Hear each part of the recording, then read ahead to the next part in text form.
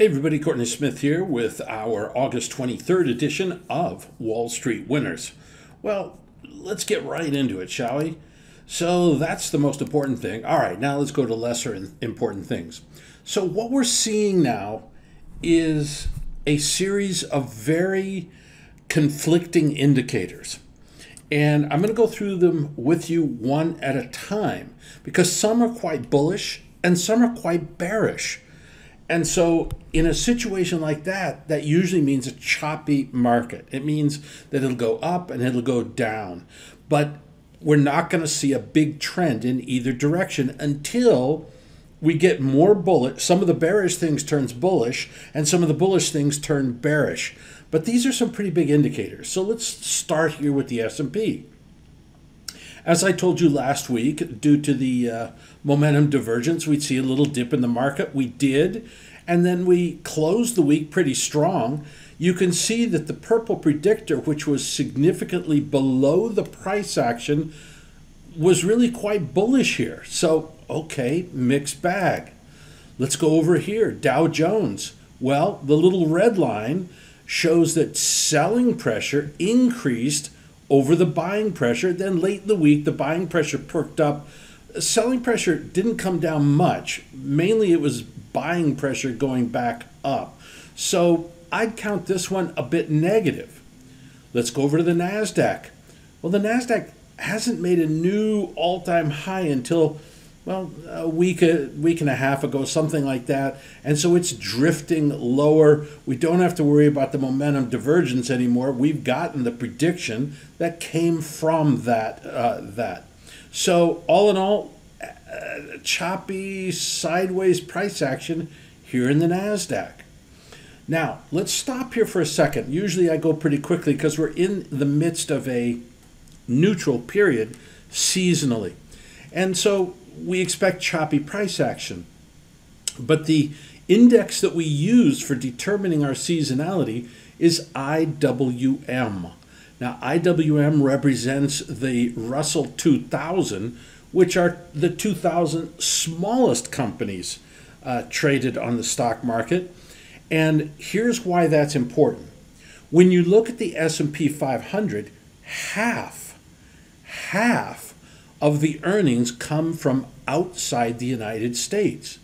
But the IWM is 90% inside America. Small companies don't trade out, they don't sell their products outside of America, but the S&P is gigantic multinationals. So you can see that the S&P has made new all-time highs a week ago, but it was back here in June was when the last time the IWM did. And you can see the IWM's at the bottom of the chart of a gigantic rectangle formation. Now, this IWM, in a way, represents the average stock on the stock exchange more than the S&P. The S&P and the NASDAQ are dominated by just 20 companies each. 20 companies have 90% correlation. So it's Apple, Intel, Microsoft, Exxon, you know the names for sure. All right, now down here, clearly we have a bull market in utilities. The seasonality remains bullish, and that's working out great for us. All right, now, we're using right now the purple line, which says that we should rebound from the little dip. Notice we got the little dip that we were predicting according to the stock traders almanac.com, highly recommended. And you can see that it popped up this coming period. Okay, fine. But remember that our secondary is that it goes down.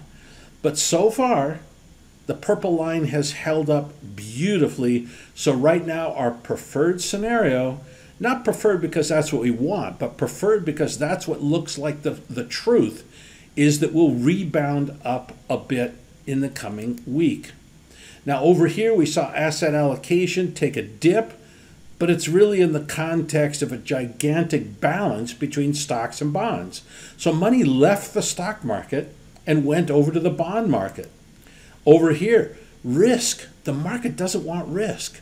So what did they want to buy? Well, they want to buy utility stocks, which are less risky than the average stock. They want to buy consumer staples. In other words, they're looking at defensive stocks rather than offensive stocks. That's what the market's looking for. Global shares, we got up to a new all-time high and then crash. Now, we're seeing the yield curve stabilize. I don't think the yield curve is having a big impact on the stock market right now, but nonetheless, stabilization is better than it moving in a flattening way. When it goes down, that's flattening the yield curve. Bonds. I told you bonds, money left the stock market and went into bonds. There's the rally. And I have a big change in my opinion on what I think is going to happen here. We'll tell you. So everything is going down. Everything is going down, which means that our key indicators here are all saying that we're going to see lower interest rates. Okay, all of them. CRB, that's this one up here, down a little bit. But gold, clear bear market. 10-year Treasury yields in Germany, that's the blue line, clear downtrend. So this is a change in my attitude. I now am bullish on bonds. And bonds are a flight to quality or a flight to safety, just like utes and just like consumer staples. Dollar strong.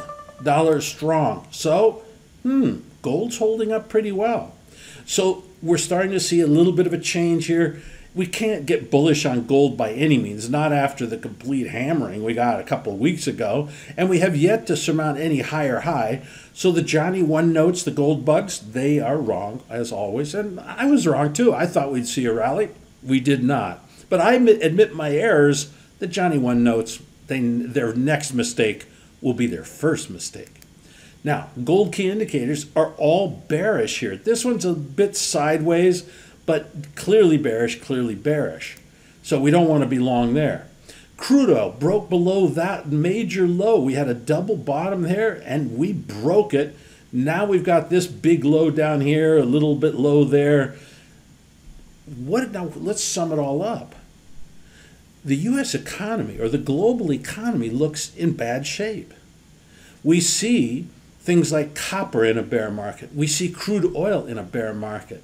These are all signs. Why is the market going to utilities and consumer staples and bonds going up, which means yields are going down? Because the market, which is a real-time indicator of the economy, is saying that the global economy, particularly the United States, and also, by the way, particularly China, are both weakening.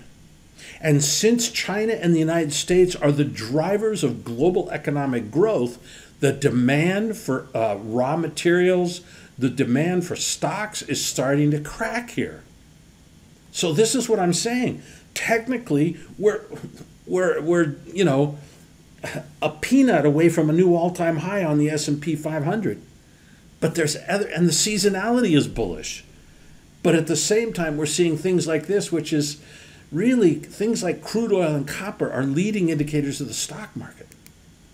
Okay, Bitcoin. We got bullish a couple weeks ago. That's turned out to be beautiful. So we want to continue to remain on the long side of Bitcoin. We're breaking to new highs here. Probably want to keep a tight stop on it. Volume, as you can see down here, is very low. What we're looking at here is a nice little bull market here. Should keep chugging higher here. There's no reason for it not to. Okay, freebies. Love having you here. Be careful with your trading here. We need to be hunkering down rather than getting aggressive at these points. Now, if you're interested in knowing how we come to a lot of this, go to sss2021.com. That's Stock Success School, and you can learn all about the techniques that we use at sss2021.com.